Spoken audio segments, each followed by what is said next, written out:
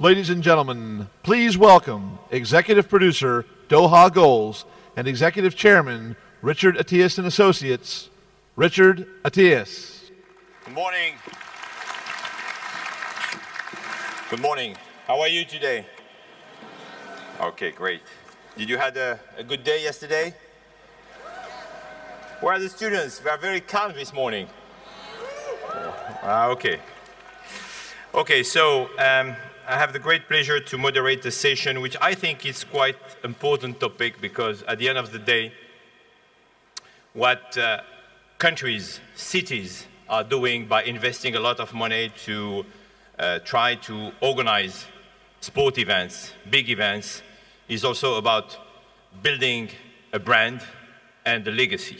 So I will call on stage the great panelists I have the pleasure to have with me this morning.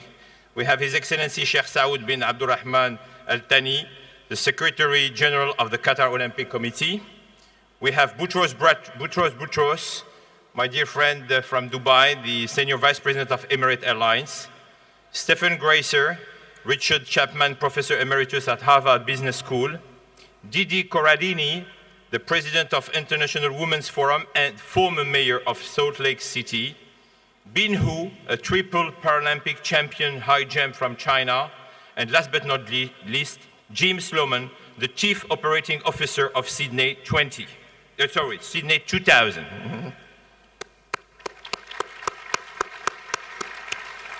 And at the time they will join, let's see a short video to position our debate. Kanako. The theme of the 2010 World Cup in South Africa means it is time.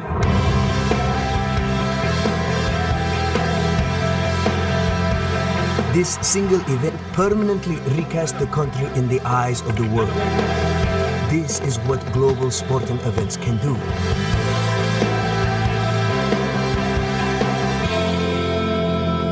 They bring nations together in uniquely positive and productive ways, foster new dialogues and promote solidarity among individuals, businesses, cities, and countries. Sport elevates what is best in us. And for the cities that host global events, what is best about that place is brought to life. The benefits cross all aspects of the city's economy, driving employment, tourism, spurring momentum for economic and social progress, and far outlasting the length of the event itself. The imprints of these global sporting events continue to illuminate the fact that sport is all around us and part of our global DNA.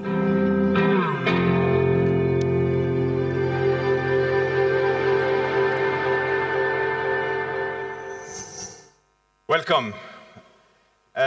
Sheikh Saud, I will start by you. Can you make just a very quick introduction about introducing what Qatar Olympic Committee is and what is your day-to-day job, which is, I know, is very, very busy.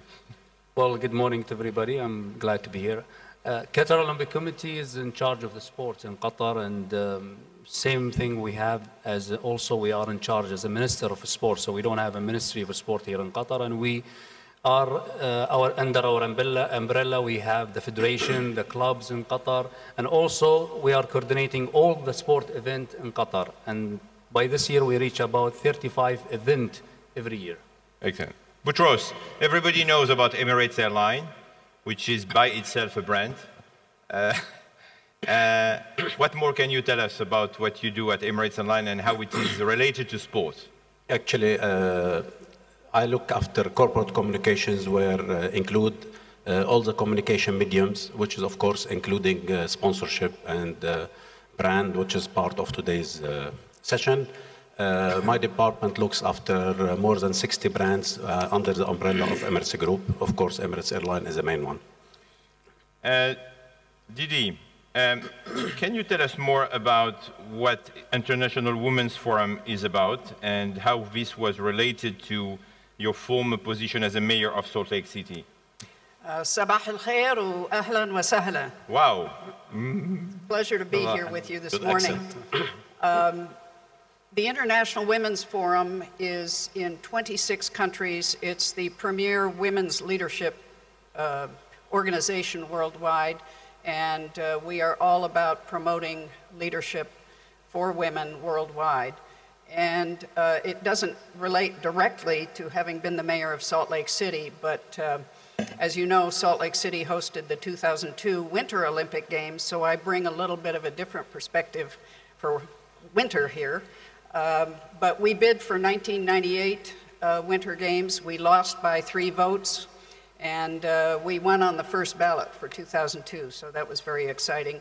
And my tie-in today is that I'm now president of Women's Ski Jumping USA, and we led the worldwide effort to get ski jumping for women into the Olympics, and they will be jumping for the first time in Sochi 2014. And Salt Lake City will be bidding again for the Olympic Games in 2026. Oh, this is a good information. So 2026? Excellent. So you will tell us how do you prepare yourself to bid for 2026? Exactly. Excellent. Stephen, I'll come to you in a minute because I will ask you in a few seconds and we'll start with you. If you allow me, maybe I will also maybe go directly to Jim before, because after I have a more developed presentation about being who. Jim, what do you do today as the CEO of Sydney, after Sydney 2000? After you were, can you introduce yourself? Yeah, I played that role in Sydney, and since then I've been doing consulting to a variety of events, including Beijing, Athens, and particularly to London over the last 8 years. I worked on the London bid and then have helped them through, as well as a number of other events around the world. Binhu, Yeah.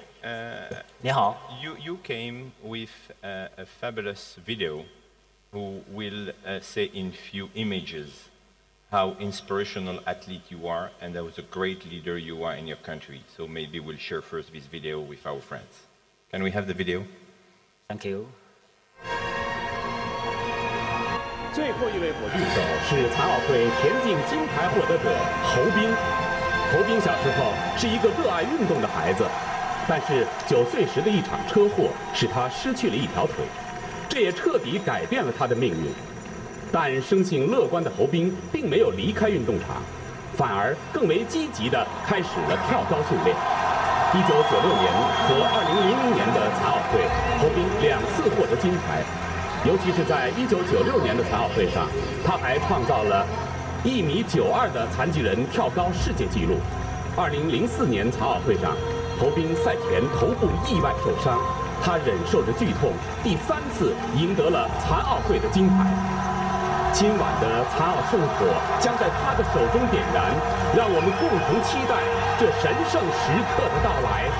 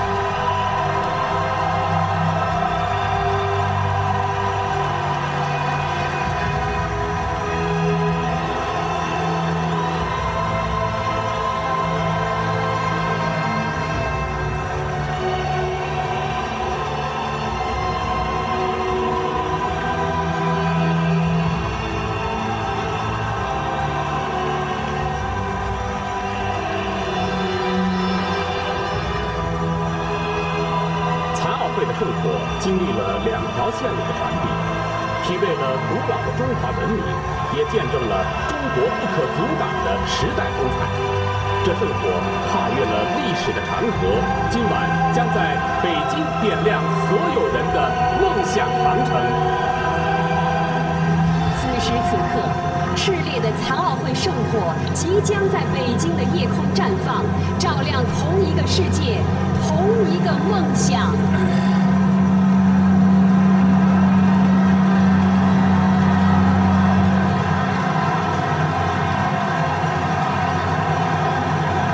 This was an amazing performance. So, when we just reduce the sound and let's keep the images because we can continue the video. Yes, we want to see the flame, so let's go on. Binhu, what is the influence of the Paralympic Games? What do you think are the influence of the Paralympic Games?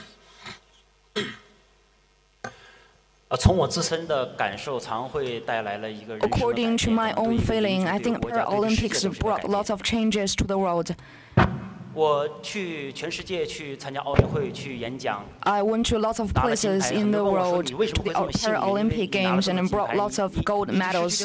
Many people asked me, how come you can win lots of gold medals? I think the changes happened happened when I was 9 years old.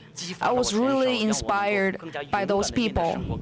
You know, actually, before that, I just lost my leg when I was 9 years old. Thank you. We will come back, yes. I think it deserves a round of applause. I will come back to you in a few minutes. We'll talk about your foundation. We'll talk about many other points. Stephen, before starting this plenary, I would like to ask you as an expert, as our academic of the panel, how can we define really today the notion of legacy and branding? Thank you. Branding a nation through big sport is not new. In fact, it was initiated in 1936 or prior to 1936 by Nazi Germany, which wanted to have a more positive image. And the Olympics were the co-branding, as we would call it now, vehicle to do that. In my research, I've tried to develop a report card, if you will permit me, of subjects for a host country to consider and to be evaluated eventually. The first is sport in terms of participation, in terms of achievement for the host country, etc. The second, these are brief by definition right here. Business in terms of development, infrastructure, tourism. So we're talking jobs, trade, and visitors. The third dimension or element is planning and operations, such as preparation, management, such as security, ticketing, etc. Number 4 is the legacy for the nation, and we'll talk more about that, but obviously it includes things such as facilities after use, such as continuity of the external and internal business development, sport itself in terms of continuing support. But what's really interesting under legacy for the nation, and we saw a lot of this in London 2012, is national pride. And I know that that's big out here, but it was very big in London 2012, inspiring a nation through hosting, through athlete performance, through favorable reactions of the people, of, as Lord Coe described yesterday, of media and of visitors. Legacy is the biggest long-term area of opportunity for any city, country that's trying to do this. Fifth, and finally, is the political aspects, what I call elevating one's presence in terms of seats at global tables. And clearly that's something that has been in the minds of several countries, including China, for certain purposes. But political aspects also include one's image externally, and that's a long conversation that we may not get to today, but it's an important element for those things such as national airlines, as well as other sponsors that wish to associate themselves, or as we in marketing call it, co-branding, with the big sports event. I wish to just add one example. There are big opportunities here. There are also risks. And I would cite India 2010 Commonwealth Games. And when the organizing committee was referenced at the opening ceremonies, the crowd booed the organizing committee, which kind of told you everything you needed to know.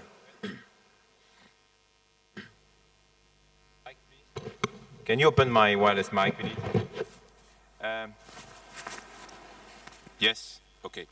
Do you think that in the middle of the economic turmoil and crisis in Europe, UK was right to organize the games, and how it helped the brand UK, the Grand Britain brand, about hosting these games? Okay, are you talking about, which games are you talking about? Just now. 哪一个赛事您讲到是哪一个赛事呢？ I think Lord Coe 我认为 Lord addressed Coe that, and I share his view, which is in 2005, when they received the bid, I do not believe it could have been totally predictable. I agree. That in 2008, there would be a massive swoon in financial markets and other things. I think one works on the best projections that one can with regard to how things are going to be when the big event is going to happen. It may be, my speculation, it may be a little easier here, looking 10 years from now to when the World Cup will be right here in Qatar, because I don't think that the natural resources are going to run out. Okay. However, the global economic scene may be up and down. Sheikh Saud, as just even mentioned about projecting ourselves by 2022, but before 22, you are involved in many, many bids. It would be great, by the way, to tell us how many bids are now in process and what will be next. So what is your strategy to integrate the legacy in your bids and all your bids? And also, how can we, do you think we can measure the legacy of after an event and keep the momentum? Okay.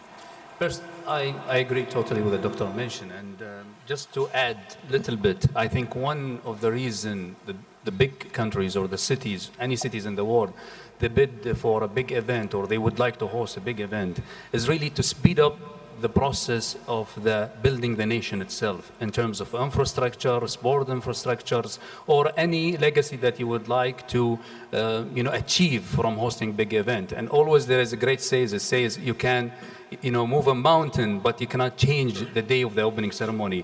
So that's why many of the big nations, big cities, they would like always to host event. Either they have to modernize more their countries or they want to speed up the process of the infrastructure. Coming back to the question, I think in the terms to 2022, Qatar already will host the World Championship for FINA, for swimming in 2014. And then in 2015, we have the World Championship in handball. In 2016, we have the World Championship of road cycling. And from there also, we are still thinking about hosting events in 2018 and 2019, which are already in the bid process. The legacy that we'd like to achieve and how we assure or how we are, want to measure what we planned from the beginning, I think the main idea, once you are wanting to host a big event, such as the World Cup for now for Qatar, or when we hosted the Asian Games, is to involve, the planning for the legacy from the beginning. from the beginning when you are planning even to bid for an event, and you include the legacy within everything that you are planning for, whether it will be sport venues or whether it be any kind of programs that you want to do. Like I remember in the Asian Games when we did the planning for the volunteer. And the volunteer center, we started the Qatar Volunteer Center in 2004 after winning to host the Asian Games. And we saw the momentum, and this is how we measure it. After the Asian Games concluded, we saw the volunteer center is increasing day by day. And volunteer has become, as a culture, has become in Qatar as something that not even in the sport event, but also in any event Qatar is hosting. So this is some ways that you can measure any legacy. And I think the most important things, you have to make sure that whatever legacy that you build or you plan for or you set a KPIs for, you want to make sure that it will continue after the event itself. And yesterday we heard from London that they introduced the cycling, and now cycling has become so practiced in London in every day or in weekends. So this is something that any cities is planning for, any legacies. The sustainability of the legacy is very important. How many people, can you raise your hands, all the people who watched the opening ceremony of the London Olympics? And Beijing? More or less the same. So how do you think, Gigi and also Jim, how is the impact and the influence of just the opening ceremonies of the Games? I think the impact is huge because it gives you a chance to introduce your city and your state to the world. And people do watch the opening ceremonies, I think, much more than the closing ceremonies. And it's an opportunity not to be missed for a city or a state. But is it not becoming more and more a show, like a Hollywood show? Well, it's definitely a show because you feel as though you've got to outdo the last Olympics in your show. And certainly we felt, how do we, because Nagano Olympics were just before us, how do we do better than Nagano? And I'm sure the folks that came after Beijing were saying, London was saying, my gosh, how do we outdo what Beijing said? So yes, there is that one-upsmanship, but it's great. Jim, you wanted to react also, please.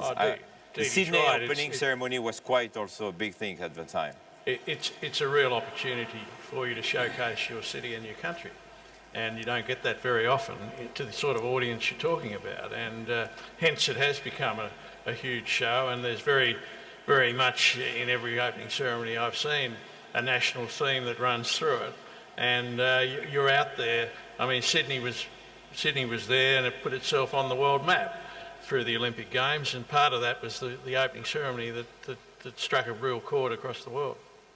Yes, on that very subject, it is the opportunity to show one's face to the world and one's people to many who may never come there, even as tourists later, etc.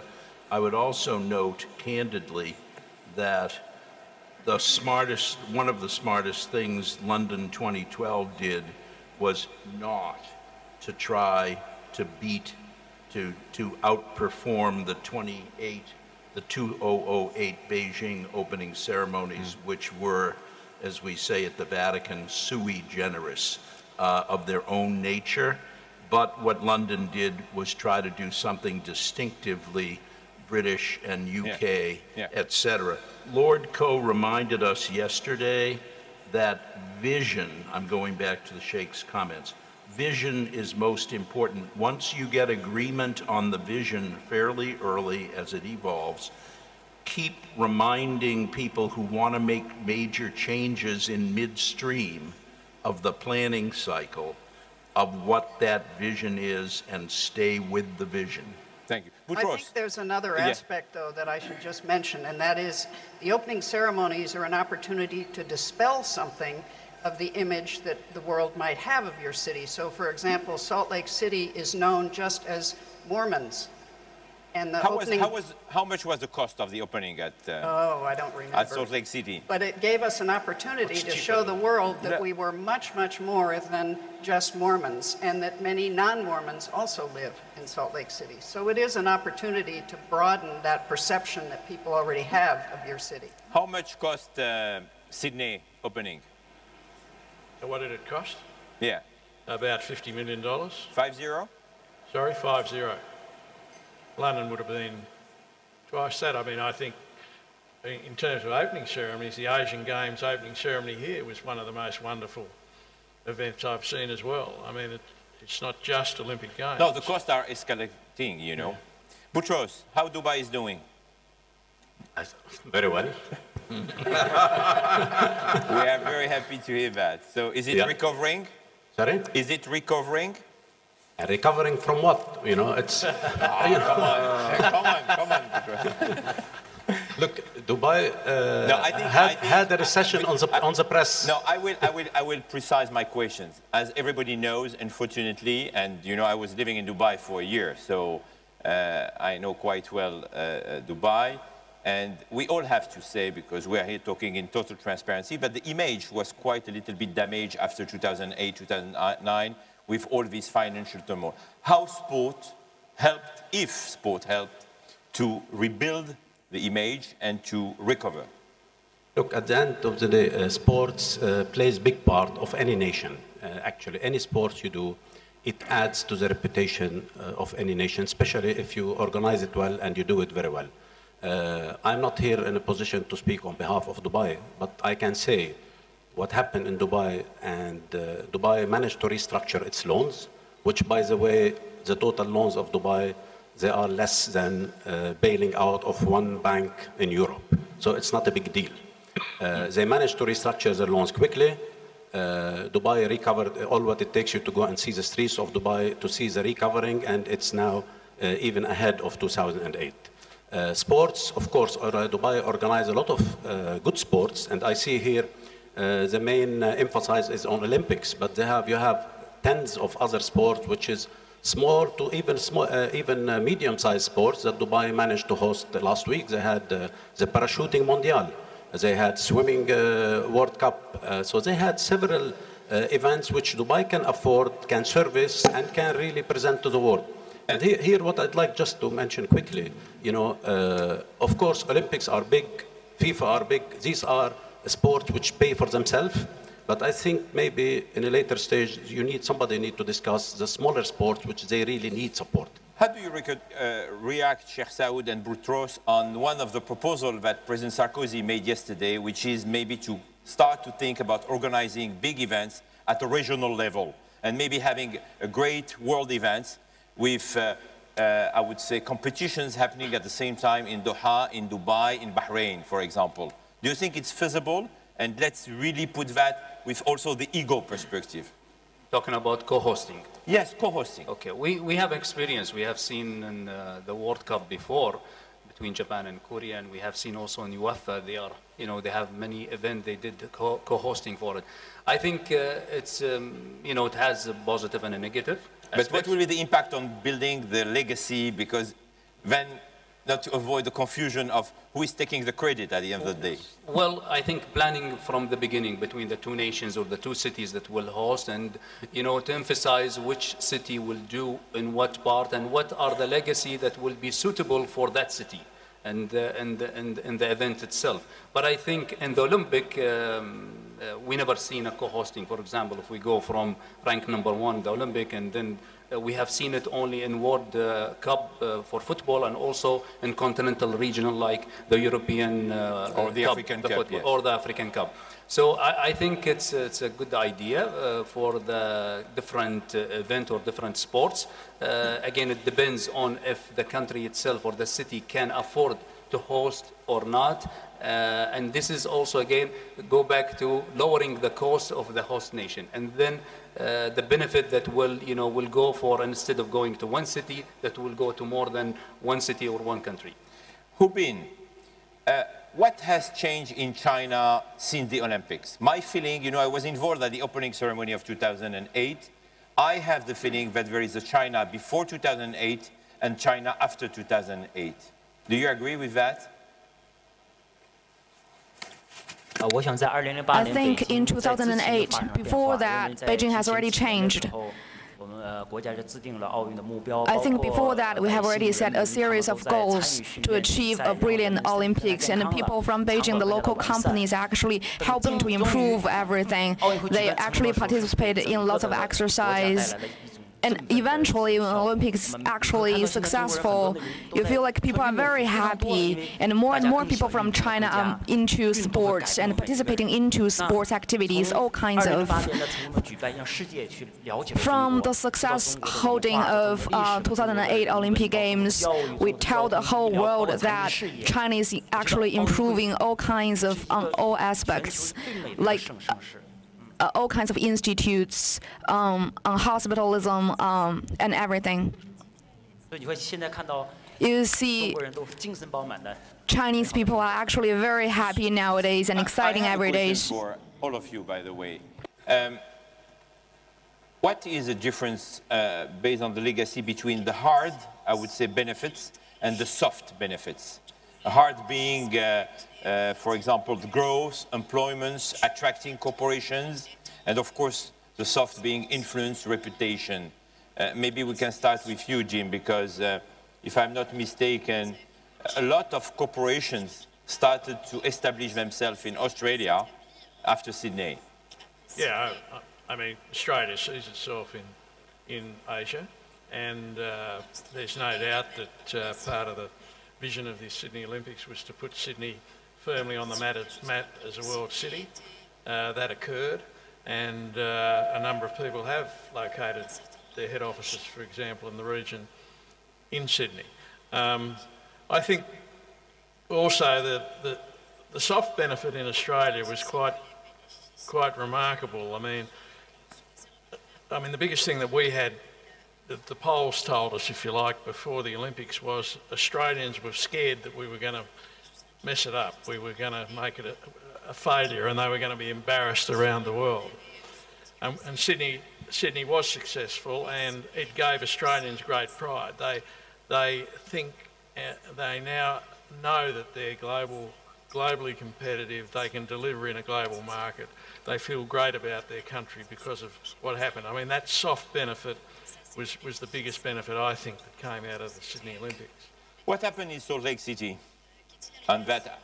We had tremendous both hard and soft benefits. In terms of hard benefits, $4.2 billion worth of economic output. We had 35,000 job years of employment. We had a profit of $76 million, which we put into an endowment to maintain our venues to this day. So tremendous hard benefits. We also got women's bobsleigh and women's skeleton into the Olympics for the first time in 2002. In terms of soft benefits, it was huge. We had an inferiority complex as a city. We always considered Denver as better than us. And this put us on the map. Most people didn't have a clue as to where Salt Lake City was, where Utah was in the United States. You always have to say, well, we're kind of near California. But it gave us pride, it gave us confidence as a city and as a state. And number two, we are now ranked #1 many, many times in Fortune magazine, Forbes magazine, and many other publications as one of the best cities in which to do business. We have brought many headquarter companies as well as many regional offices of major companies to Salt Lake City today. And lastly, I would say the legacy is that we have maintained our venues and our goal was to be the #1 winter training place for winter sport in North America. We have become that. What would you do different or maybe better bidding now for 2026?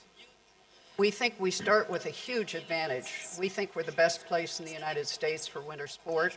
We've got the best snow on earth, and But what we've done between 2002 and today that will enhance our bid for 2026 is we now have a light rail system. Our transportation system is amazing. We're now a model in the United States for transportation.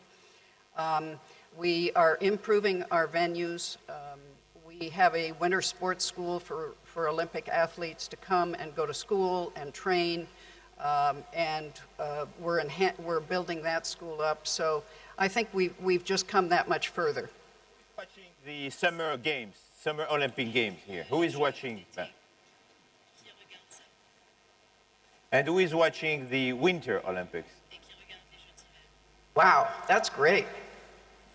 Keep watching. Yes, please. You want to make?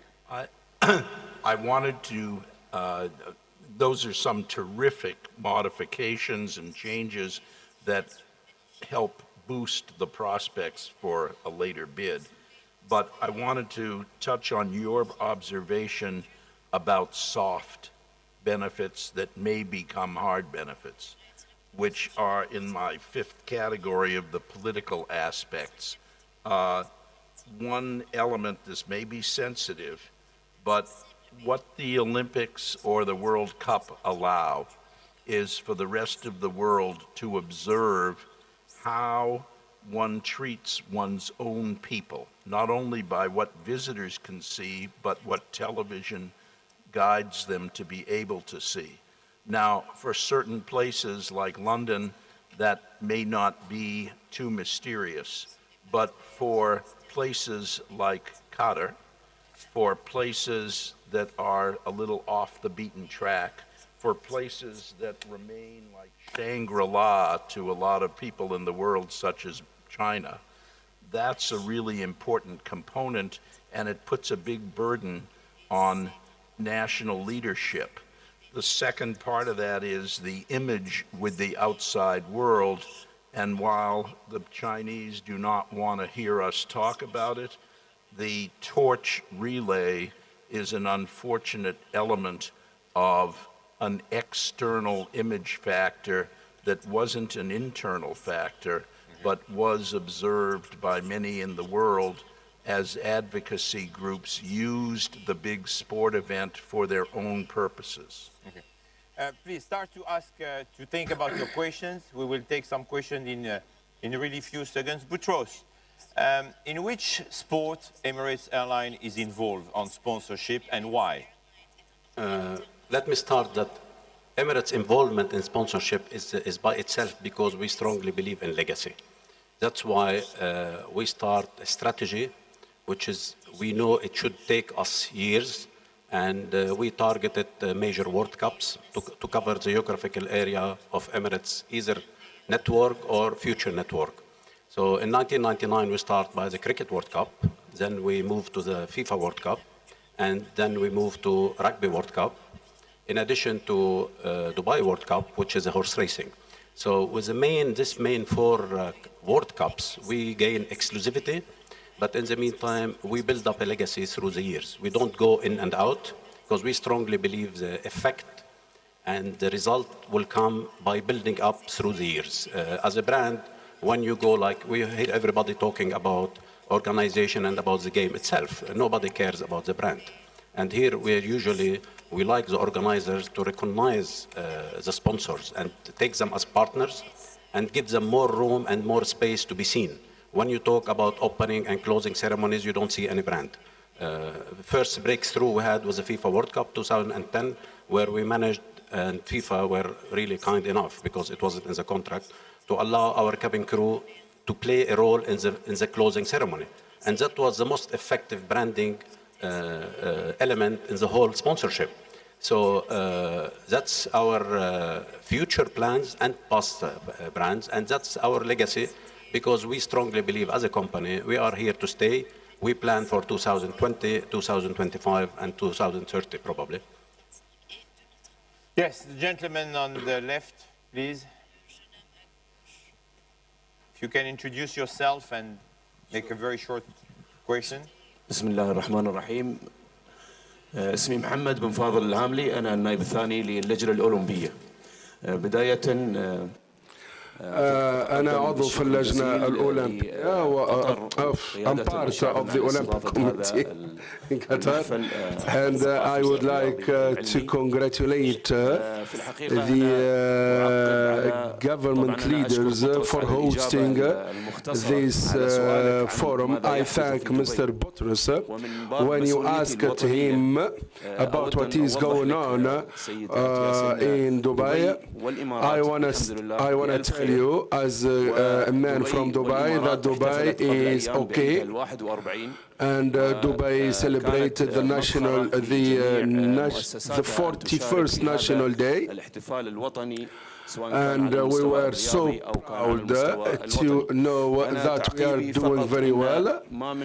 I want to add that none of the cities or the countries was not affected by the economic recession. So this is not something confined to Dubai only. Dubai is still capable of hosting many sports events. So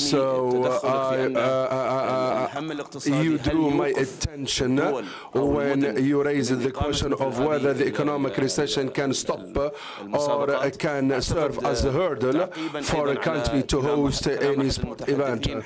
Added to that, I wanna say that the legacy that we can gain from hosting any event, there are some economic, political, and social benefits from hosting any sport event.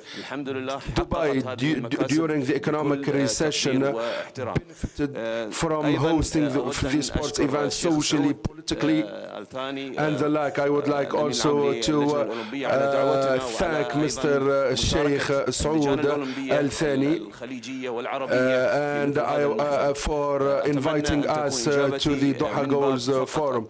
I just wanted to clarify things, nothing more. I am very happy about your comment. My question was not innocent because I think, as a friend, that Dubai should make more noise about the fact that Dubai is doing very well. So thank you for the point. Yes, a question here. Can we open micro number 3, please? Thank you. I'm Margaret Talbot. I'm President of the International Council for Sports Science and Physical Education. I'm very pleased to see an academic on this panel. But what I wanted to make the point about soft legacy and hard legacy and long-term legacy, one of the things which came out of the first International Convention on Science, Medicine and Education in Sport, which happened in Guangzhou, China in 2008, was a whole series of presentations on the way in which the hosting of the Olympics and Paralympics had changed Chinese approaches to Olympic education, away from hard training, that happened anyway, but also to values education. And I think that this kind of soft legacy is often overlooked because it's only evidenced by very small academic studies. But when they come together in a convention of this kind, it's very, very valuable. That's why it's so important that Doha Goals includes the academic community and the scientific community, because otherwise we don't get this kind of evidence. We'd only get the grand claims about the big events, and instead some of the values issues, which the students have illustrated through their questions, are so important to them, are actually changing. Thank you. I would like to take a real question now, please. If someone has a real question, which is ending by a question mark. Okay, number 1, please. How do you prioritize branding? This is for the Olympics. How do you prioritize branding the city versus branding the country? Very good question. Thank you. Cher. Well, I think you have to do a priority in terms of what the legacy you want from any event that you are hosting. Whether it will be, it's an Olympic Games, so if it's Olympic Games means you have to look to the city itself. which is normally the priority, then you look to the nation, and we see what happened in London, as an example. But if you are hosting a World Cup, then you are looking to more than one city, so 4 or 5 cities, and then you have to look all the legacy that you want to, to achieve for each of these cities, and then as a nation as a whole. Maybe Jim, I would like to hear your answer also because of comparison between Australia and Sydney. I agree entirely. It was Sydney's Olympic Games, even though it was in Australia. I mean, Australia is a very big country, therefore it's difficult to spread the branding across the country. I mean, when you talked earlier about having a regional approach to an Olympic Games, of course we have a football competition within the Olympics that tends to be all over the country anyway. And it happened in Australia, it was all over our country. The torch relay was all over our country. So it's very difficult when you've got a continent that is one.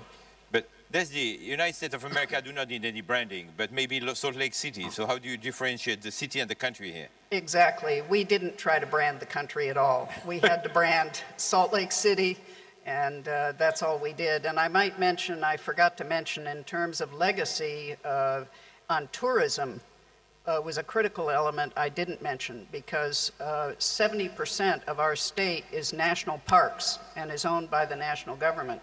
And it's beautiful. If you think of the Grand Canyon type of, you've seen photographs if you haven't been there, the southern part of our state is looks like the Grand Canyon. And so what it did for tourism, which is one of our major industries, was huge. Question number 2. Can you introduce yourself, please? Yeah, I'm Saif Al-Jabri from UAEU. I would like to thank Doha GOALS for making us come here. I have 2 questions. The first question is, you mentioned the vision and how you can implement it, but you're missing the middle part. How can we overcome starting from the vision until the end user? And the second thing is Emirates Airlines or Emirates brand. I can see them in the world in teams like Arsenal, AC Milan, but I cannot see them in the UAE. Boutros, you want to answer, please?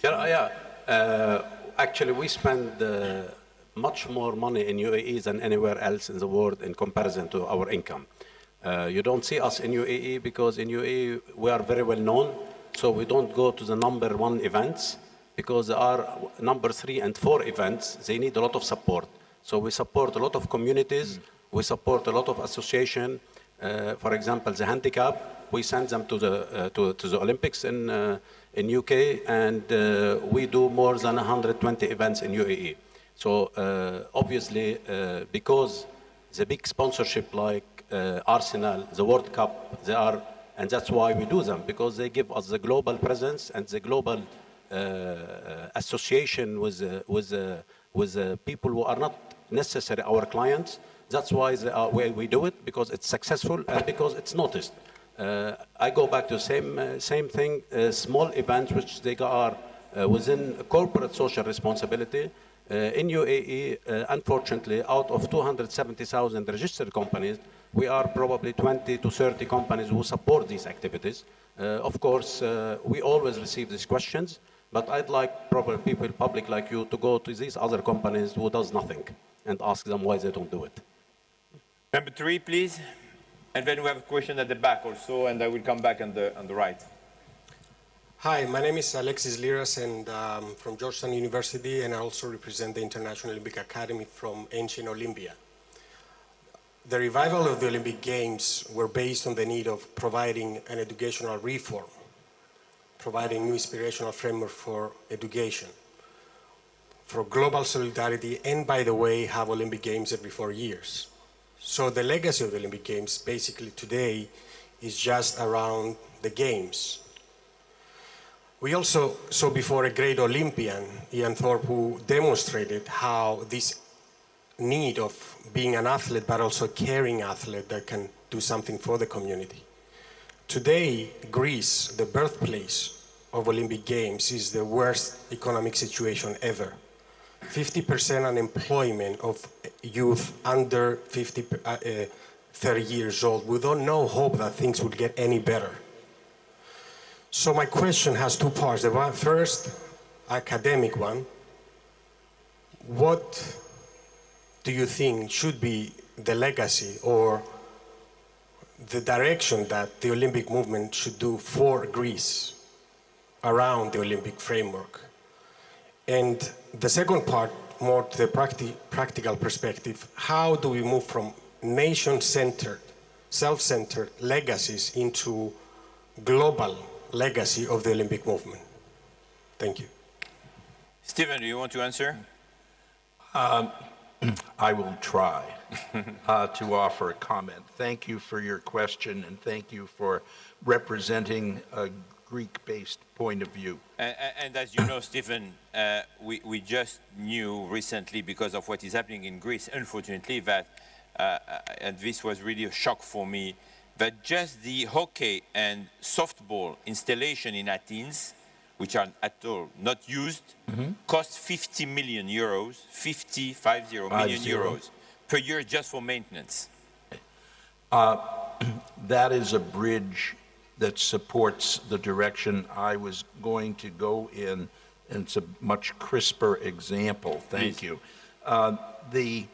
The support of sport, in my view, is something that might take on a larger character than just internal. That could come from other places, perhaps with the IOC as a supporting or helping entity to facilitate that.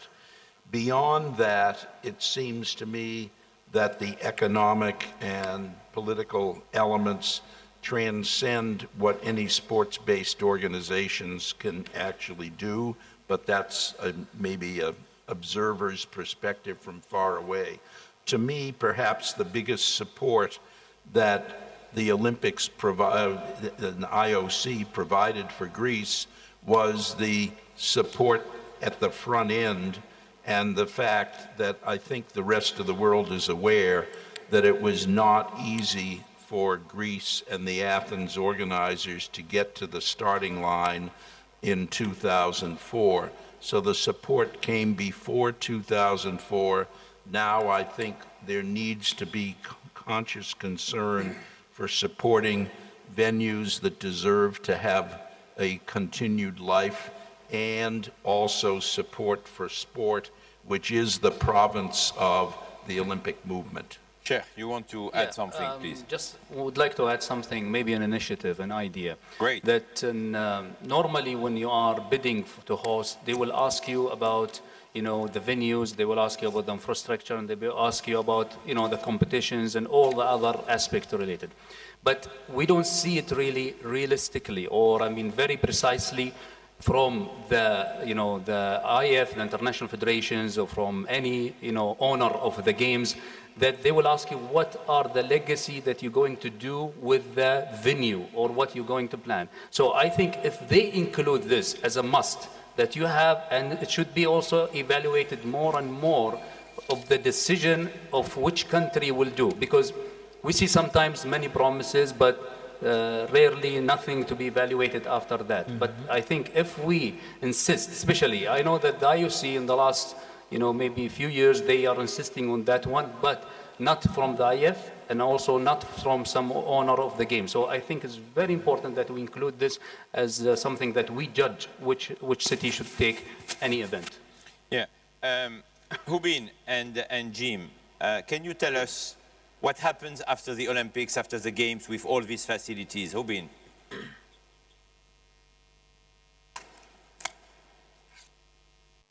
在中国的奥运会当中呢，我参与过像奥运会的乒乓球项目。I participated in the ping pong facility maintenance. It is actually held in the university. When the games are ended, all the students from all over universities would actually use these venues. In Paralympics, actually, lots of like facilities for disabled people are actually improved a lot throughout the country, including the accessible paths in like restrooms, shops, banks are actually created. So nowadays, we are all benefiting from this game. You are working on the Hubin Foundation. What will be exactly your foundation doing, the mission?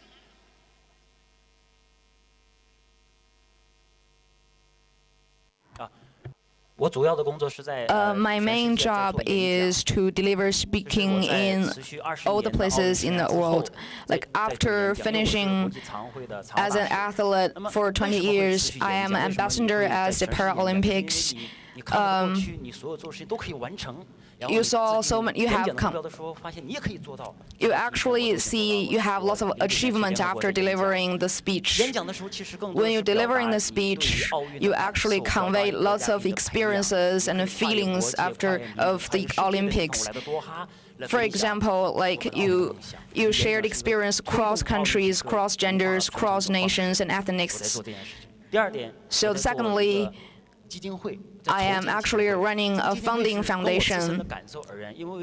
According to myself, like my own leg and my own limbs is always broken, and I want to establish a funding foundation for the disabled children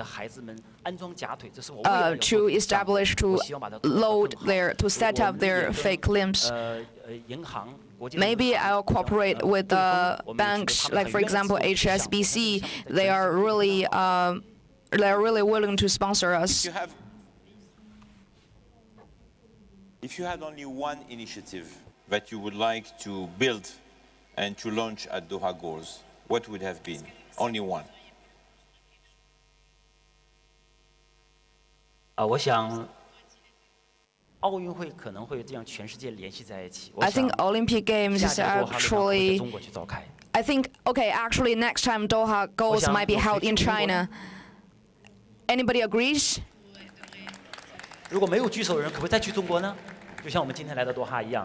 Okay, if nobody raises their hand, we will go to China actually. Okay, thank you for inviting us actually. We have to.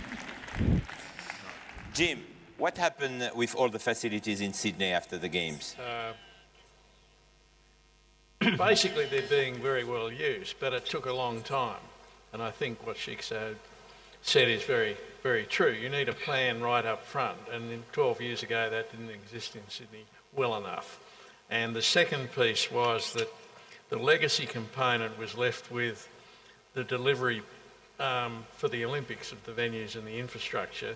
And of course, they focused on putting on a great games. They didn't worry at all about what the legacy was going to look like. And I think London learned from that lesson, and they created a legacy company about 3 years out from the Games, which focused only on the legacy for the venues and the infrastructure that have been created.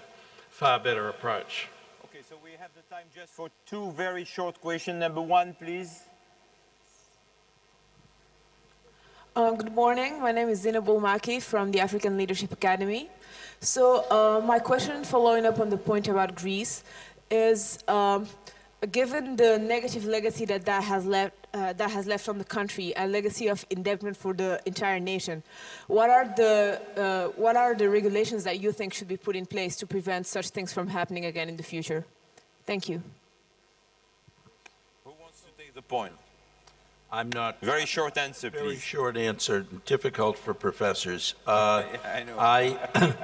I think that I would go back to the idea that there can be mitigation, but prevention is very difficult because of the inability to predict the economic future. Thank you. Question number 3. Thank you. Thank you. I'm a student from Peking University. I have a question about the legacy for general public in a broader sense. Let's take China as an example. Maybe many developing countries are the same case. We know that for hosting Beijing Olympic Games in 2008, the whole country and Beijing city has devoted very heavily into the facilities and equipment to the stadium, to the to the other infrastructures. But I mean, after maybe these stadium and infrastructures can also do a good job for the general public in Beijing. But what about the other people in China? What about people in the West? People in the North? What about people in the West? We only invest in Beijing, but I mean, the larger population, the most population not in Beijing, they cannot benefit as much as the citizens in Beijing. So what do you guys think about it? I don't think it left a great legacy for other people outside Beijing. Hubin, do you want to answer to that? Why everything is focused on Beijing? Short answer to your...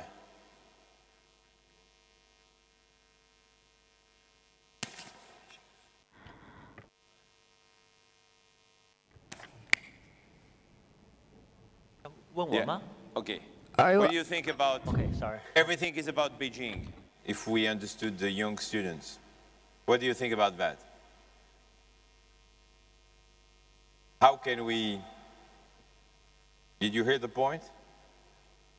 Okay, you will give me your answer in a minute. Sheikh Saud wants to add a point. No, I just want to mention, because just picking up from whatever been mentioned, especially about the program in Athens or other programs, I think if we do another initiative for the grassroots that we put, especially for children, we put as a must for any event organizer, they should include a program for the children or for grassroots in any event, because they are the future. And I think if we do this, we are assured of the sustainability, of the continuity of the event itself from different aspects. So, as you see easily, we have already 2 initiatives suggested by Sheikh Saud. This is why Doha Goals is happening in Doha. I would like to ask each of you a very short conclusion, one sentence about what should be one initiative that we can work on it. 请每一个人简短的提出一个小的计划和建议。I don't have. I come back to you in a minute. This dream. The data shows that if we can get children 如果我们能够让4年级和5年级的孩子来参与到体育当中。And there are a couple of initiatives we tried in the U.S. Unfortunately, they've fallen, but I think we need to consider them again. During the Olympics, Nagano started it. It was called One School, One Country. And every single school in the entire state of Utah adopted a school in a country that was going to participate in our Olympic Games and had exchanges and so on. I won't go into detail. 都鼓励孩子参与体育活动。第二个是美国奥运会举办了一个活动，叫做奥林匹克孩子。 Through the United States Conference of Mayors, we partnered together. We took it to cities all across the United States through the mayors, using a curriculum to get 4th and 5th grade students involved in exercise and sport, and number 2, in what the Olympic values are. And I think we need to look worldwide at doing something like that, and pushed by the IOC. Stephen, I'm not talking to the professor, so very short. Very brief. Sport for society, which is really the underpinnings of the Doha Goals Forum and its impacts beyond competition itself, although they're not excluded. Sport for society. That's the theme I would employ. Hubin.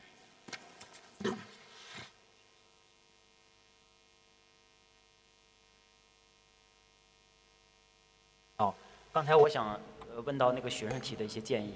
I think regarding the suggestions, especially from that student, like for example, if you want to take a look at the nest and the bird nest and other stadium, you might want to go to Beijing to take a look.